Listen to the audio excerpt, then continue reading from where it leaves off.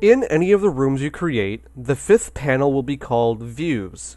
If you click on it, you'll get a slew of options. Let's ignore the first few checkboxes and just go down to the section that says View 0, View 1, View 2, and so on. You'll notice that it goes all the way to View 7. This means that each room has the potential to have 8 views. Let's click on View 0, so now it's highlighted. And let's move back up to the top. The first checkbox says Enable the use of views. If you want your room to use a view, which is like a camera, you have to check this box.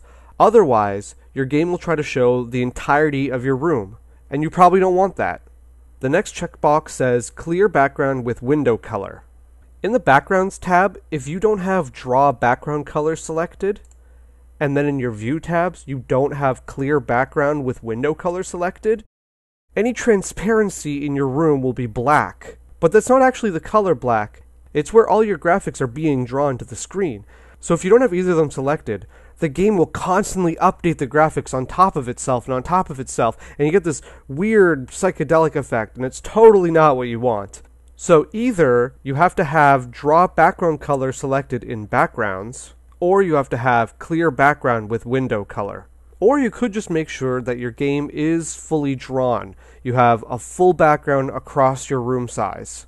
Then you don't need to draw any colors, which is good because drawing a window color does take up a little bit of resources.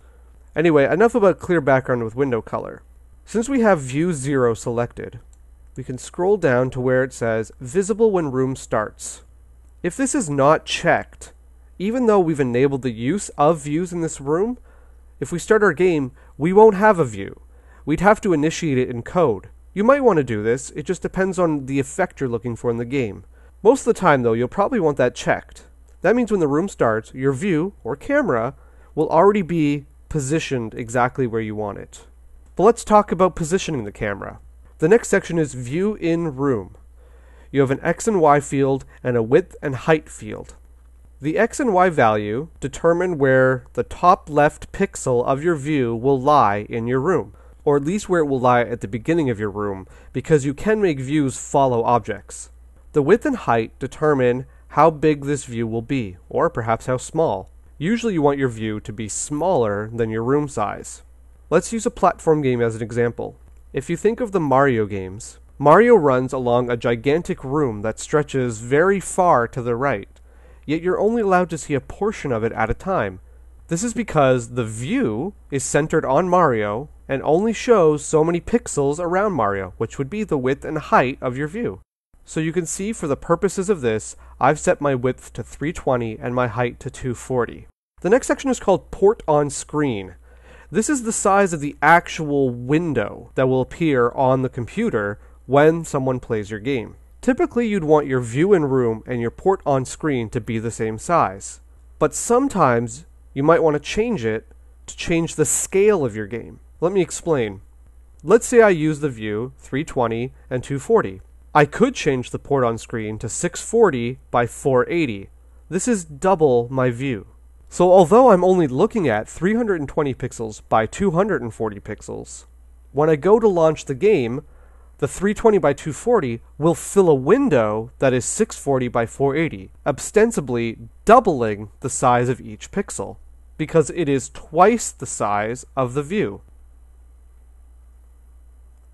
If you are scaling your game, you'd usually want your port on screen to be some sort of multiple of the view in room, so you want to times those values by 2 or 4. It just keeps your pixels nice and crisp without stretching or skewing them. You could type in any value, as seen here. But see how the room is stretched all over the place? We wouldn't want that. Moving on, the next box is Object Following. If you don't want a static view, which for the purposes of a platform game, or really any game, you might not want it to be static. So you get a drop-down list of all the objects in your game. Here I've selected my player object. So this camera, or view, will follow my player around the screen. It'll always try to center him, and it'll always leave a 320 by 240 border around him. The next few text fields are horizontal border, horizontal speed, and vertical speed. This determines how far away this object has to be from the edge of your screen before the camera will move. So let's say we don't want the camera to lag at all. We want the camera to follow our character perfectly every time. Well, as long as our H-bore and our V-bore equal or exceed the W and H of our view in room fields, the camera will always stay centered on our character. We could, however, change the H border to something like 64 pixels. This means that our character can move around freely without the camera following him until he reaches 64 pixels away from the left or right border. Then the camera will push and move at his speed. Wait, did I say his speed? Well, we haven't really talked about speed. For H speed and V speed, I have them set to -1. This means that the game will ignore the speed here and adopt the speed of the object it's following. So for this reason, yes, the camera would follow our character at our character's speed. Now, you might not want that depending on the game you're making, so this is a good opportunity to type in any other value. If you type in 0, the view will not move ever, which is probably not what you were going for if you're using object following. So try to use a positive number, 1 through whatever. My character moves at a speed of 6. So if I choose any value between 1 and 6, the camera will lag and try to keep up with our character, as seen here. The unfortunate part is our character can run off the screen, so we don't want that. Now there are ways in code to create sort of an interpolation effect and have the camera slowly follow and speed up and lock to position, things like that. But we'll get into that later when we talk about views in code. For now, it's probably best to leave it as -1, which just negates this speed value and adopts the speed value of the object the view is following. So I hope you have an understanding of one view, because we're going to go into more than one view now. If we go back up to our views scroll down list and select view 1, we can now initiate another view. So let's click visible when room starts.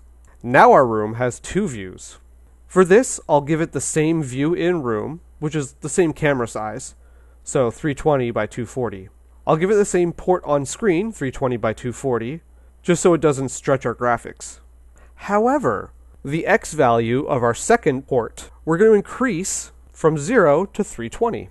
The reason for this is, if you remember, view 0 goes from pixel 0 to pixel 320.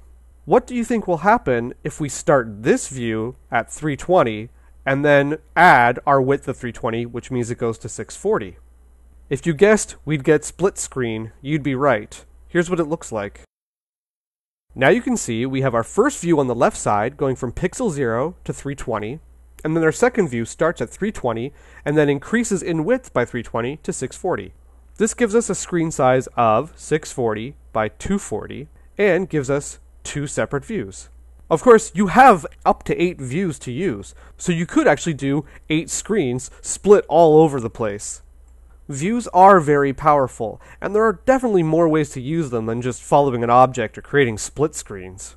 For instance, just as a little side note, if we increase the X value in the port on screen section for that second view by, I don't know, let's say 4 pixels, so now it's 324, and we run our game, there is now a 4 pixel gap between view 0 and view 1.